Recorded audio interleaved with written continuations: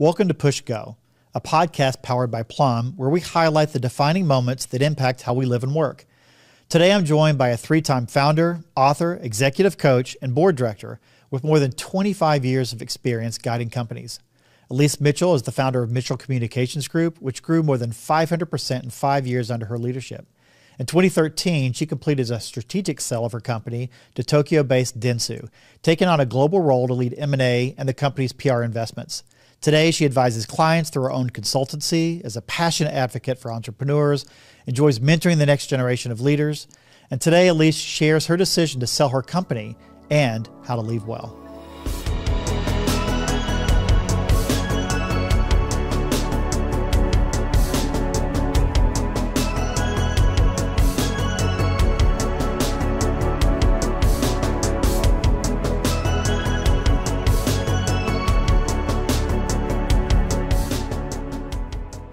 Welcome back to our podcast. Really excited to have Elise Mitchell with us today. Elise, welcome. Oh, hi, Rick. Thanks for having me. Excited to be here. Hey, I think as we talked before, hey, you're in Nashville, so you're zooming in from this, or you got video calling in from this. So when did you move to Nashville? Has it been a couple of years?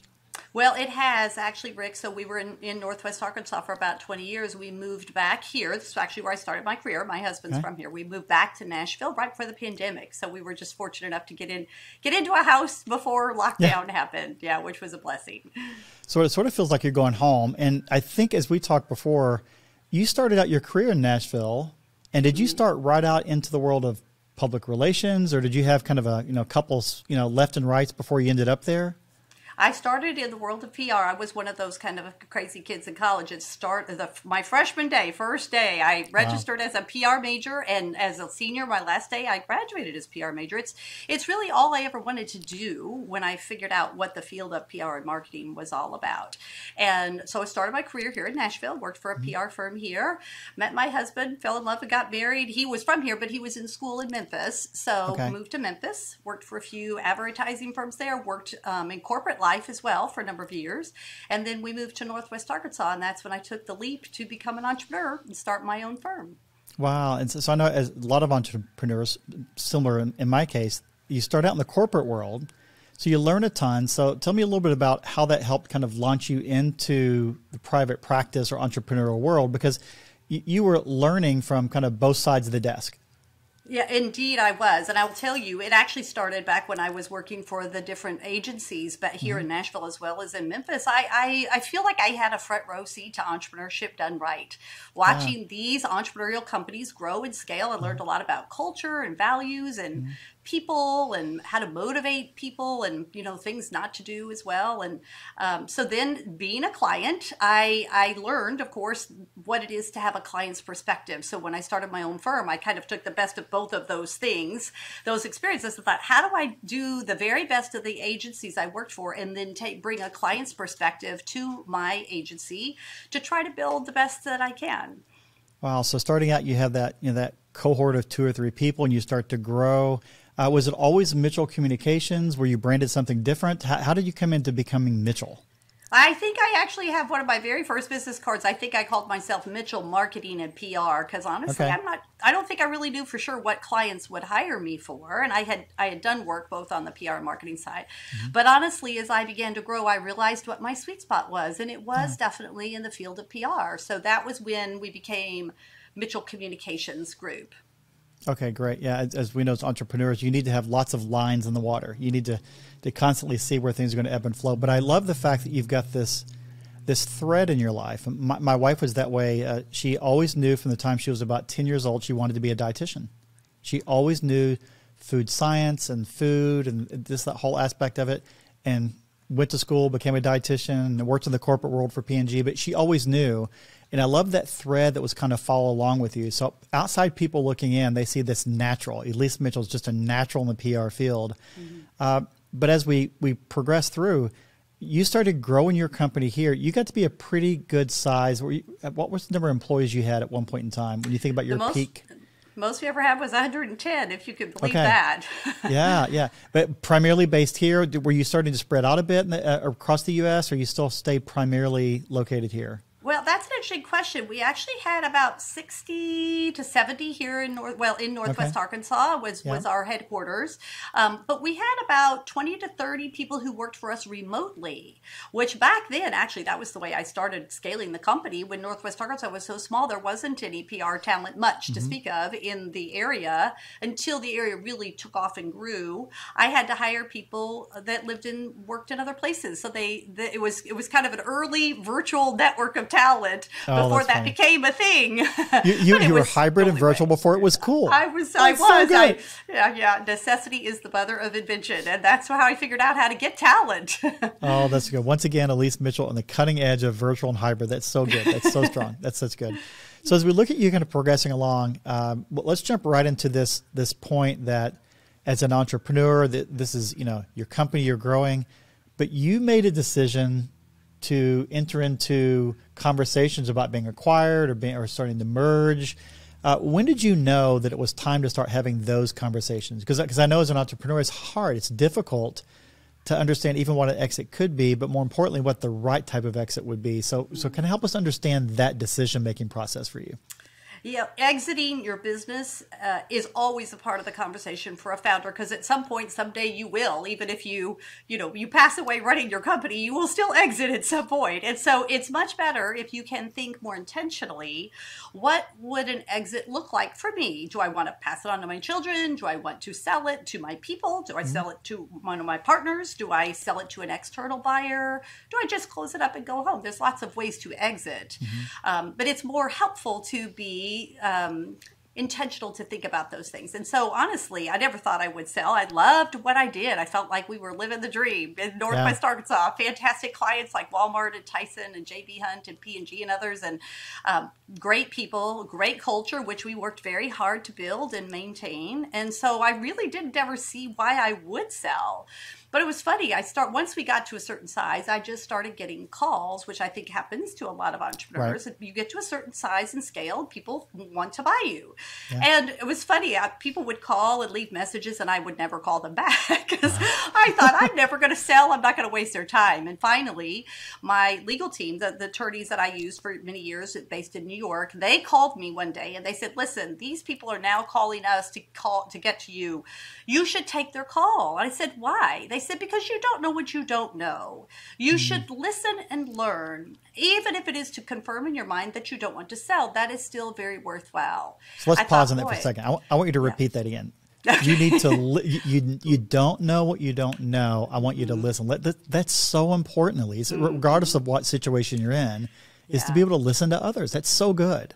It is, and it's something I was a big aha for me, which was, why am I jumping to conclusions? Why do I assume I know something? I don't have a crystal ball, but maybe I should be more open and try to learn, because there might actually be something that would make me want to sell. And I as a steward of my company, I owe it to them, to my people and my clients, to do what's right and best for the company. And so I need to be open. So I did start taking calls, and it was incredibly informative, very educational. I felt like I learned a lot about what mergers and acquisitions are all about and how I might think about it. And over about a 2-year period, I took maybe a half a dozen serious calls and visited with folks about it. In the end, it was funny. I walked away. I said, well, nope, I'd never sell. But I did. And that was certainly a defining moment in my life, Rick, was when I decided to sell. So let's speak to that a little bit, because oftentimes there's a financial conversation. It's a math exercise. There are other times it's relationship driven, and you and I have had the conversation. So I know this was also had kind of the right person, the right company, the right time. The relationship matters. And we talk about this on the podcast all the time, is that there is math out there and there's business decisions. But when you meet the right person, the right group, that relationship, it matters. So in this kind of defining moment in the mergers and acquisition conversations, was there a person or a group that you just kind of hit it off with? And was that the deciding factor? Yeah, well, it was one of the key factors, certainly. Okay. It was, yes, it was Dentsu is who we sold to. Tim Andre was the person who actually approached me. He was running, Dentsu's based in Japan, but he was running all of the businesses outside in the Western world, anything in Europe or Okay. the U.S., North or South America, anything that was outside of Japan, he was running. And they were looking to acquire in the PR and space and build in that space. And so, yes, it was absolutely the relationships and do the values align? What Mitchell's values were aligned with Dentsu's? What did I think about the people? So it was a lot about relationships, and it's also about strategy. So to me, it's kind of these two buckets. What's the strategy and what's the values and culture alignment? And what do you think about the people? Both have to be right. It can't just be about the strategy because you've got to think, I'm going to be in the trenches with these people. Do I think that I'm willing to walk through fire with and for them? Do I trust that they will make things right when things go wrong? I'm going to give up some autonomy and decision-making power about my company. Do I trust them with that authority? There's just a lot of these things that I think are crucial for an entrepreneur, a potential seller to think about what is their checklist for what matters when they think about actually going through that process of selling. And I love that. So as, again, outside people looking in, they're like, why on earth would you, why? And then we all know there's multiple reasons why. But from a defining moment standpoint, as you made the decision to sell to Dentsu, and we all know this didn't take 2 weeks. It's a process, right? You have to go through this process. But you also had almost like a second career working for Dentsu. So Mitchell was there. You're still driving that. But it also gave you a chance to enter into some completely different territory, if I remember correctly, in the M&A side of things. And so tell us a little bit about that, because it was kind of a defining moment of a successful CEO, but now you're entering into a larger organization, playing a different role. So it had to be not necessarily challenging, but you had to make sure, is this really what I wanted to do? So tell us a little bit about that. Yeah, it was really scary because when you make a pivot like that in your career to take on new challenges, it's a little bit like jumping off the cliff. You're not quite sure if you actually have a parachute on your back or if the ripcord is going to work. There's all these thoughts that go into your mind, but we never grow as leaders if we're not willing to take on new challenges and always have a learner's mindset, which is, okay, I don't exactly know how to do this new thing, but I have a lot of smart people around me to help me, which I did. I'd had for years at Mitchell, incredible people around me I never could have built the company to be what it was without all of their work and their talent. So I had always been able to surround myself with super smart and capable people. And Dentsu was the same way. They had people globally who could help me. And so I agreed to take on the role to do mergers and acquisitions work with and for them. So it was a little bit of wearing two hats, helping to drive Mitchell's growth still, but begin to look around and think about acquiring other PR firms that we might want to have join us in the Dentsu world. So it was, and also learning to work with people across cultural boundaries in different countries, collaborate internationally. It was very exciting to learn new things. Lots of times I was kind of freaking out. I didn't really know what I was doing, but isn't that the way life goes? We take on new challenges and we learn as we go. It really isn't. So I love that kind of defining moment. We talk about, push and go all the time, but even as you made the decision to push go, to make the Dentsu piece, you had Tim, you had people around you. I love that comment you made that you have to, regardless of where you are, what stage you are in life, you have to have that learner's mindset. That's so, so important for us all to hear, because you're a successful CEO, you're driving, and it's not like you started all over, but you had to learn again. And so that was this phase in your life. Now, how long did you run M&A and how long did you continue to do that with Dentsu? Well, I was in that role for about 7 years, which was, and it had different periods of peak activity and then other times when it wasn't quite as active, just depended on what was going on globally and in the macro business environment, but also what was happening within Dentsu as well. But after it was a couple of years, after maybe about the fourth or fifth year, I began to think, I don't think I'm going to do this forever. I have loved it. I've learned so much. There were so many amazing people and friends that I still have to this day that I met through the Dentsu world. I'm so glad I did it. But I had the heart of an entrepreneur, and I thought I wanted to get back out on my own. So then I had to think about making another pivot. Wow. that was another big turning point for me, for sure. So again, outside people were looking in. They said, "Wow, you had the dream. You're running your own firm. You sold it. You were successful there. Now you've got another kind of career within that." Again, outside people looking and say, "You're really doing this amazing work." And you're like, "Nah, I'm just going to go over here and do this thing on my own again." So this is the one we want to drop anchor on a little bit, because for many people that are exiting kind of, and I'll argue you're kind of starting a new career in this next defining moment in your life. When did you know it was right, and how did you really know it was time, and what got you over that hump, if you will, to say, I'm going to kind of start all over again. I know I can do this. This is right for me. How did you make that call to get into the world that you're in today? And as you're telling us that, tell us a little bit about what that world is. Okay, I'd be happy to. So I do distinctly remember laying awake in a hotel room in New York late one night and having this conversation with myself, which, it's funny. It's the best person to talk to, yourself. I know, myself, which is, this has been a great run, but you're not really fulfilled. You're not really using your talents, your God-given talents and abilities in this role. You can, so in other words, it's the question of, I can do this. Should I do this? So I think that's a good thing for leaders to always remember. It isn't whether you can, it's whether you should. Yeah. And sometimes that comes to a heart question, which is, what do I want to do? I can do this and it's going well. What do I feel like I want to do? So I will tell you, Rick, there were two questions that I asked myself that night while I was kind of laying there going, like you said, how do you know when is the time to do it? And the first question I asked myself was, gosh, when was I the happiest in recent years in my work? When was I happiest? Just think of a day. What was I doing? Where was I? Who was I with? Who were the people in the room? What skills was I able to use in that moment? And I had a very distinct vision come to my mind of a day that I felt very, very fulfilled and felt like I was really being useful in that time, making an impact.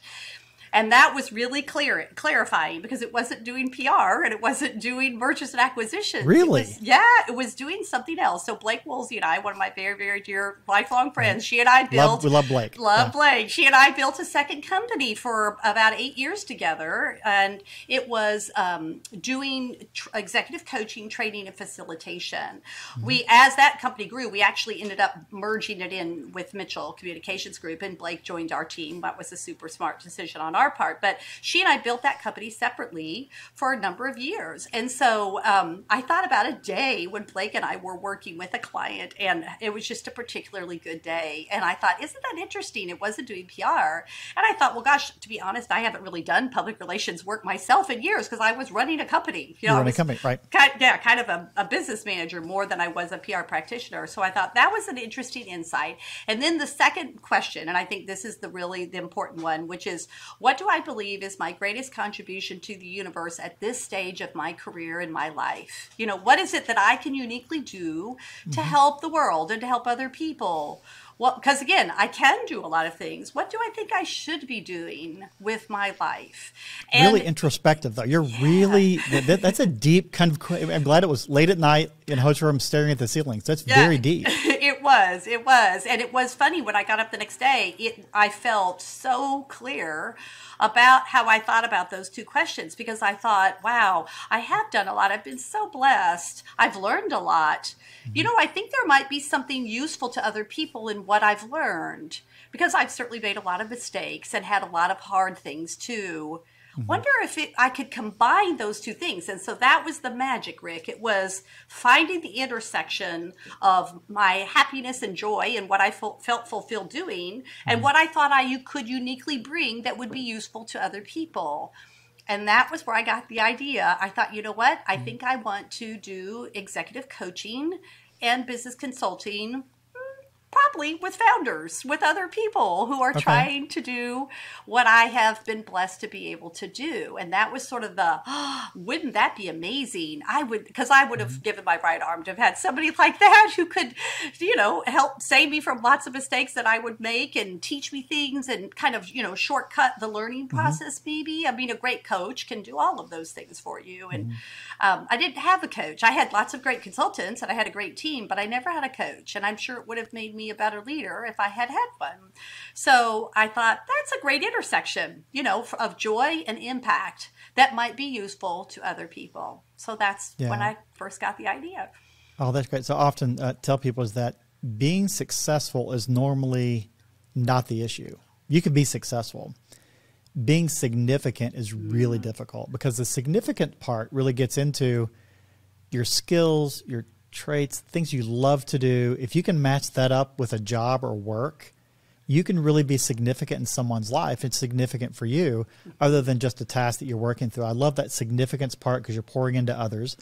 Now, so you're laying in bed, you see that. Now, we get into this podcast called Push Go. You just didn't walk in the next day and give your notice. I mean, No. there's a process. So when did you know, I mean, when did you say, I'm finally ready to push go? Did you have other people that were mentoring you? Did you engage others? How did you process it? How long did it take you to really say, I've thought through it enough, I've planned enough, it's time to go? Yeah, that's a really good question, because timing is important. And in the work I do work with a lot of people now that are going through this process, and I caution them, be patient. It takes time for you to make a pretty big transition like that, selling your company, pivoting to doing something else. Those, even if you're not an entrepreneur, even if you just think I want to pivot to do something else in your life, be patient, because there's value in leaving well. Because you don't want to leave in a lurch. And I always tell people, don't run from something, run to something. Oh, amen. That's so good. But Yes. but be kind and think graciously about the people that you're leaving behind. Have you prepared them to be able to take what you've done and build it from there and take it to the next level? You can't just walk out the door. You can, but that's not usually the best way to leave. So it did take me about 2 years, and I started with a conversation with some of my key people, my very trusted leaders at Mitchell, and I went to Tim and talked with him and said, I do want to leave someday, and I want to start that conversation, and let's think together about the right and best way so that Mitchell and all the clients and all the people there in Dentsu are all set up to not really miss me when I'm gone. And that was a great way for us to begin that conversation. Yeah. So I love that. At Field Agent, we often talk about people that leave us that are alumni.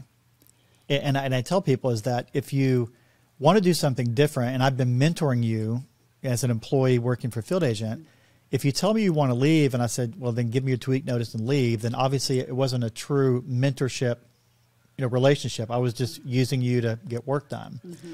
But it also goes the other way. If you just leave without giving me a chance to come alongside you, then shame on you too. And so what we found, again, it's not often 2 years, but what we find is that we'll have some people that want to leave, and we love to come alongside them because we want them to be successful, because we want the relationship to continue, because you can come back. Who knows what it would look like to re-engage again.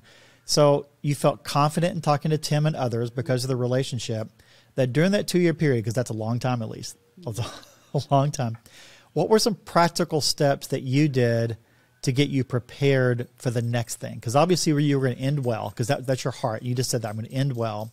But you still had to be working, I'll call it nights and weekends on the new thing, because you weren't going to leave and then, well, now I guess I need to start planning. What were some practical things that you started to do to prepare you for the next role that you're going to take on? Right. The very first thing I did was just in those conversations with Tim and others was to check my legal obligations. What's a non-compete? What do I need to do to be honorable in how I pivot? And also the timing, which does point to, I want to make be sure to make the point of how important succession planning is. Yes. The best leaders are those who build a team around them that can take over if you were to have to leave, for sure. You don't want the business to be all about you. You want it to be about your team and your brand. And so you want to have enough robust talent in the pipeline that you won't be as missed. So part of that is then preparing them for your departure and talking with them a little bit about that and when and how that will go and how to manage those communications with with clients and the employees and things like that so that it's properly done. But then it was also, okay, so if I'm going to become a coach, I need to get certified. I need to get, I mean, I could hang out a shingle, but I didn't want to do that. Sure. I knew there's definitely competencies and processes that you should learn about in any profession to become a good one. So I went through training and mentoring and past passed a number of exams and earned my certification through the International Coaching Federation, and began to practice coaching and I had to get over 100 hours before I could get my certification. So I had to start working with people on the side at no cost, but just to get my skills up in terms of coaching. Coaching was quite different from what I did as a consultant, because a coach doesn't tell you what to do. A consultant is paid to tell you what to do. Yeah. A consultant is a little bit more, a coach is a little bit more about helping the coachee to discover their own insights. So it's a little bit more about asking questions and guiding and encouraging and challenging. It's similar, but can be quite different. So I needed to hone some skills to learn how to be a coach. And then I had to build a website and had to figure out a brand for the new company and all of that, but I still remember when I announced I was leaving, and we told the team well in advance, and they were so great. They threw me a going away party, and we all hugged and cried. It was wonderful, and lots of reminiscing and thinking about things. But December 31st, midnight, 12:01, when my laptop from Mitchell turned off and shut off, I will tell you, Rick, it was supposed to, because that's when IT was set to turn it off. Right. But it was still such a shock. Yeah. It was like, I'm actually really gone. Like somebody in London pushed a button and my laptop was turned off because it was supposed to. Funny. But it was like, wait a minute, don't you know I started this company? How could you lock me out of my computer? And I thought, but at least you're leaving. But it was so, again, I guess the point there is you can know it cognitively and rationally, but in your heart, it can feel different to actually walk out the door. And that was really hard. Oh gosh. Now I'm going to use an age conversation here. You're younger than me. The important part for all of us to think through is that I love where you went down the path of saying, I needed to learn, I needed to get certified. So for someone that's been a CEO a few times, you've run a few companies, you've done this. I don't want to say it's necessarily humbling, but there's a practical part that says, you just can't go off on your own and start something. There is a process to follow. And I love the humbleness you're showing is that I didn't know what I didn't know. I needed to learn, which you said that earlier. And now you needed to rely on someone that could have been 30 years old that was going to teach you how to be a coach and run you through a process. And I think that's really important for people to hear is that when you start, and it's almost like a new career for you because your point was, I'm not a consultant, I'm not a CEO, I'm a coach. That's a brand new career. So a weekend, a month in, was it refreshing or was it nerve-wracking? It's like, oh my gosh, can I do this? Did you have a little bit of doubt or did you like, no, I got this. This is Elise version 3.0. I'm just going to nail everything that I'm doing. Well, I wish it were the latter, but it wasn't. I remember a few months in just sort of waking up one morning and thinking, I can't believe my docket is not completely full with clients who want me to coach them. And I thought, maybe nobody wants to hire me. It was such a funny feeling of, oh, wait a minute.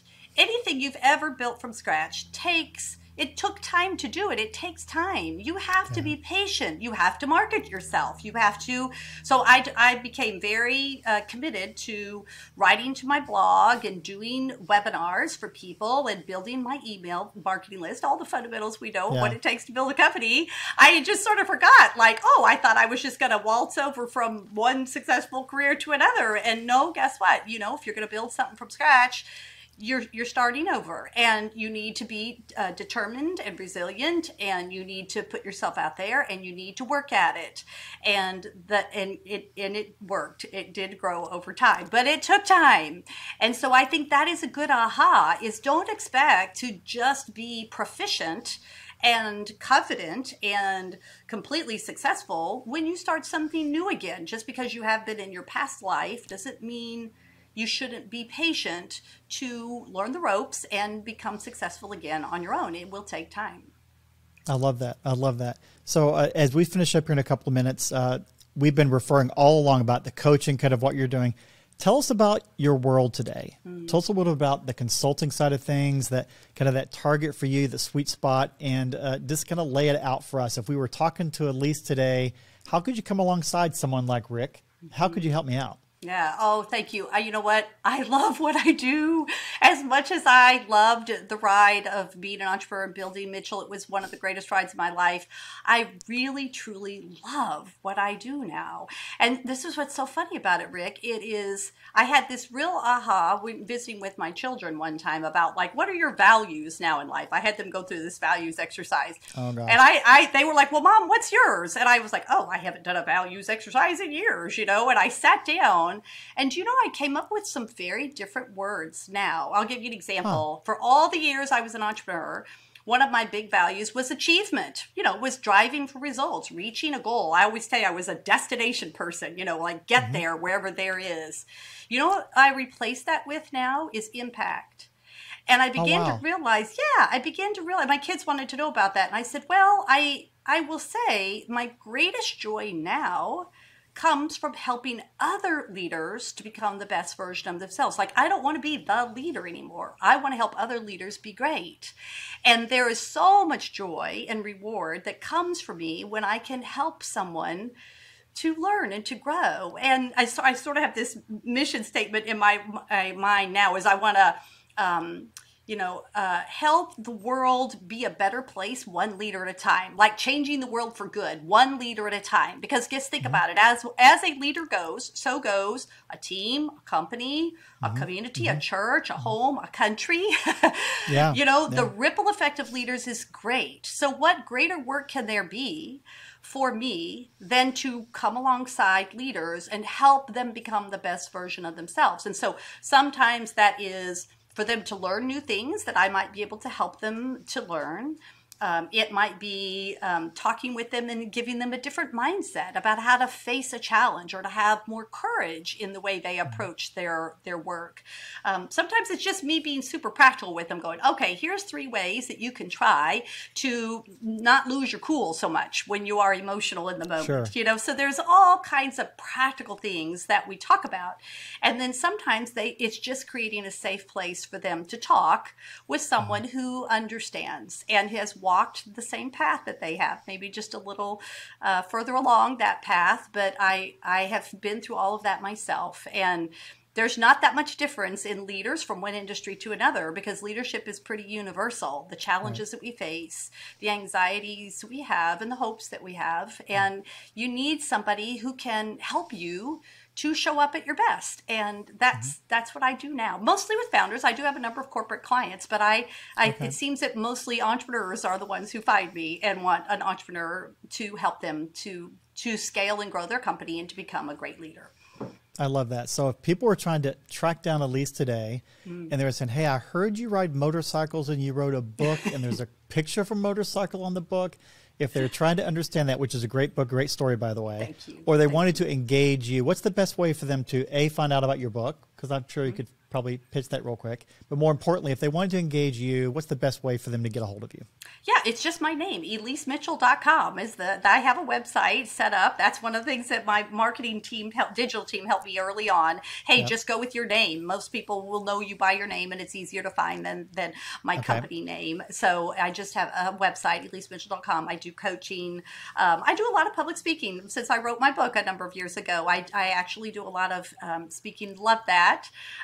Do some leadership and team training, work with a lot of teams. I love all that. It's such a joy for me. Well, that's great. I love the simplicity of EliseMitchell.com. Even I can remember that. So listen, Elise, It's been fun to have you on today. Thank you so much for being a guest, and I can't wait until next time. Thank you. I love you dearly, and I so appreciate the chance to visit. Okay. Talk soon. Thanks for listening to Push Go, a podcast highlighting the defining moments that impact how we live and work. It was fantastic having Elise on the show.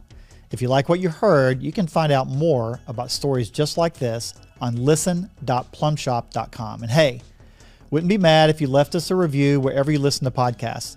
New episodes drop every Wednesday. And if you're watching on YouTube, feel free to like and subscribe. Now, before you go, we have a quick Plum Spotlight, a weekly segment where I give you a sneak peek at what we've been up to at Plum. Today, I want to highlight a click and launch ratings and review product available exclusively on Plum. Retailers require them, shoppers rely on them, and Plum Provider Field Agent makes collecting reviews faster and simpler than ever before. Check them out on plumshop.com. And of course, I've got a deal for you.